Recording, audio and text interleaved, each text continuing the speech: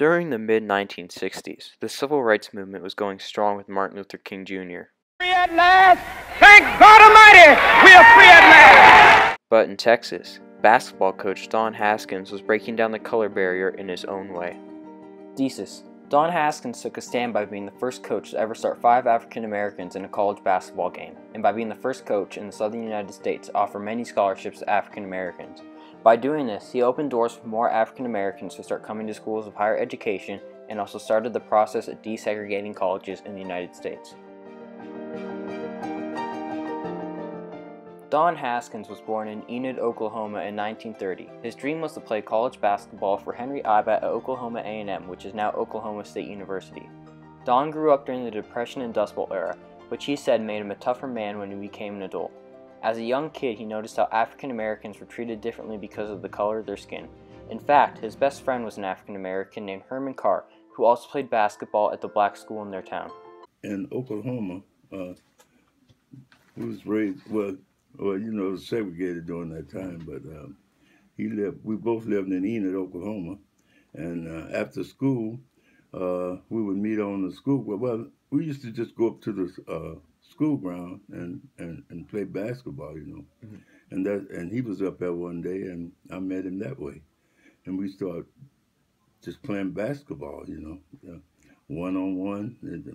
Usually every day, him and I be up there most of the time just playing basketball. Okay. Yeah, but that's how we met, and it grew from there, Of course, Don graduated 2 years before I did, and he went to college, and I went in the military. Okay. Mm-hmm. That's how I met him, on the school ground. Don remembered playing one-on-one basketball with Herman and almost always losing to him. Once Don started to become famous in Oklahoma for being one of the best high school players, newspapers all around were saying that he was the best player in the state. But in his heart, he knew that he wasn't, and that Herman Carr was the best, and that just nobody wanted to recruit him because of the color of his skin. Due to racial segregation, Herman Carr was prevented from pursuing his dream of playing college basketball. Instead, he joined the Army after he got out of high school. Don Haskins got an offer to play for Henry Iba at Oklahoma A&M under scholarship, and he took it. He said that those were some of the most important years of his life because he learned how hard you had to work to become good at anything you do. He said that on some days he remembered going to practice up to 3 times a day because Henry Iba said that they needed to become better. Don said, "Those years with Coach Iba made me the man I am today. In fact, till the day Henry Iba died, the two were both still good friends." Don Haskins played a little bit of AAU basketball right after college, but after a couple of months doing that, his wife Mary told him to get a coaching job so he could make more money. Don started off coaching at Benjamin High School in a small town with a population of about 230 people. He coached both the girls and boys basketball team and led them both to the state tournament. Just like he didn't like to discriminate against people because of their race, he also didn't discriminate against the girls. He treated them the same as the boys and made them work just as hard during practices. Back then, girls basketball wasn't taken seriously, and it was coached with the intensity as if they were in gym class. Don said that he viewed everyone as players and didn't care about their race, religion, sex, or nationality. A good quote from Don that represents this is, "Players are players. Doesn't matter if it's a girl or a boy. A great player thrives on being pushed hard." After that, he coached at a number of other high schools until Texas Western hired him as their head coach. Don Haskins' first year at Texas Western was 1961. He started the season 3 months early because he was so excited about coaching college basketball for the first time. Immediately, he started to recruit players. It didn't matter if they were black, white, or yellow. If they were good players, then Haskins was going to recruit them. As Haskins said, "To me, they were just kids in white and orange uniforms. Not white guys, not black guys, just minors. In later years, I coached Hispanics, Native Americans, and foreign players. To me, they were all the same. They were my players." A good example of how Don never looked at race when recruiting was when he signed a convict in one of his first years at Texas Western. The kid's name was Bobby Joe Hill, and he was black. Haskins heard that he was a good basketball player, but he wanted to see if he'd committed a serious crime. Haskins called up the sheriff of Hill's town and asked what Hill had done. The sheriff said that Hill and 2 other men had stolen $3.75 from a laundromat, and that they got locked up only for that. Haskins then asked the sheriff if a white person would have been arrested for the crime. The sheriff responded with this, "I'm going to tell you the truth, if them boys weren't colored, they wouldn't have been arrested." This was another instance that showed Don how bad African Americans were treated back then, and encouraged him to give black athletes opportunities and scholarships. Don said that one of the main reasons that he was open to giving African American scholarships was because of how he grew up with Herman Carr. Herman was a great basketball player that had to join the Army instead of going to college because no coach would give him a scholarship to college because he was black. As we grew up together, you know, we got along real good. We did everything together, you know. But he told me that it had some influence on him because of the way we grew up, you know. So that's when he started coaching basketball. I guess that probably run across his mind, you know, or something like that. But I never gave it a thought, you know, as far as my friendship and his friendship was, you know. During Don Haskins' 1966 season at Texas Western, he had 7 African Americans on his team. They were Bobby Joe Hill, David Lattin, Orson Artis, Willie Worsley, Willie Cager, Neville Shedd, and Harry Flournoy. The team received death threats, opposition from the media, and a general disgust from all the Southern coaches in Division I basketball. Steve Haskins, who is Don Haskins' son, remembers his dad getting about 50,000 racist hate letters in his first couple of years at Texas Western.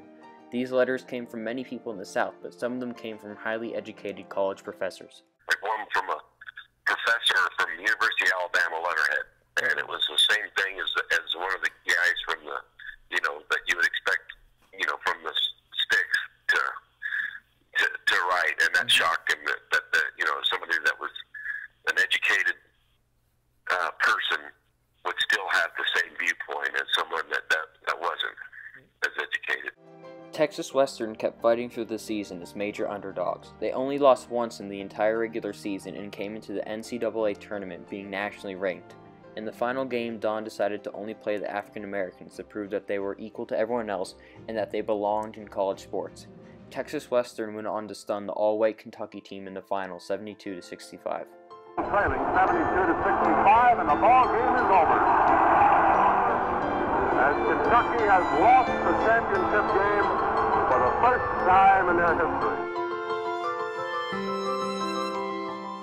Texas Western winning the national championship had many positive impacts on our country.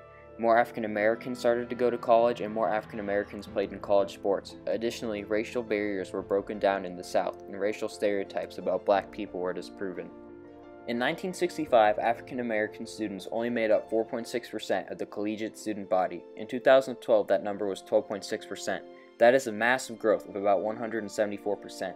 Some people might say that 12.6% doesn't seem like a large number, but if you factor in that African Americans only make up about 12.9% of the U.S. population, then 12.6% is an impressive statistic. Also back in the 1966 season, the Atlantic Coast Conference, Southeastern Conference, and the Southwest Conference were all white. In 1967, which was the year after Texas Western won the national championship, the SEC signed its first African American player. His name was Perry Wallace. In the 1969 season, 2 African Americans were playing in the SEC.